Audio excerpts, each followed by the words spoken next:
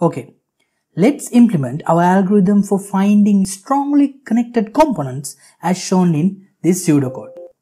So this is the pseudocode that we are going to follow. Now let's see the implementation. Now here in this strongly connected components function, I have mainly done three things. First, I have called topologically sort function, which I have already described in the previous videos.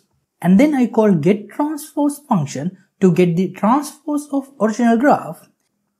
And finally, I have called DFS on that transpose graph by taking the vertices in topologically sorted order.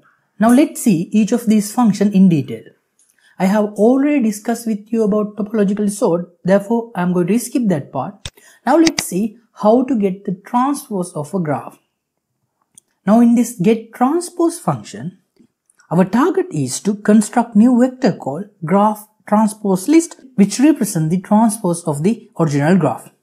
Now notice that in the original graph, we have stored the pointers to vertices in our graph. Hence, we have to make sure that the original vertex list in our graph remain unchanged in this process of finding transpose.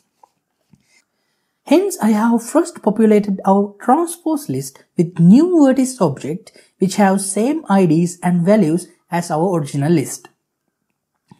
Now we have to find adjacency list for each of those new objects in a way that it represents the transpose of the graph.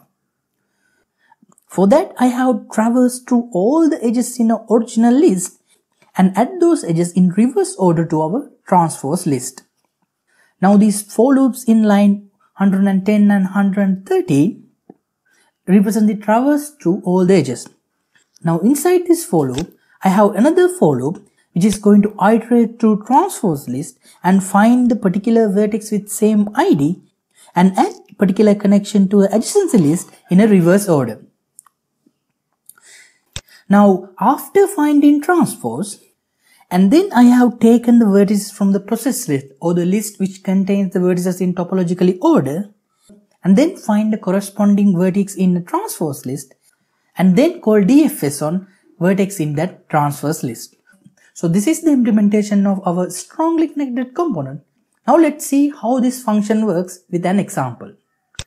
And in the main function, I have reconstructed the graph which we have discussed in the previous video by adding nodes and necessary edges.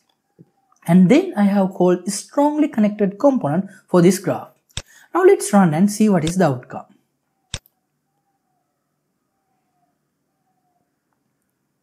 Okay, now as you can see in a separate line, it will print out each strongly connected component in that graph. Now if you look at the components that we find in our previous discussion, you will find that these are same as those components. So that's how we can implement strongly connected components. So that's it for this video. See you in the next video. Thank you.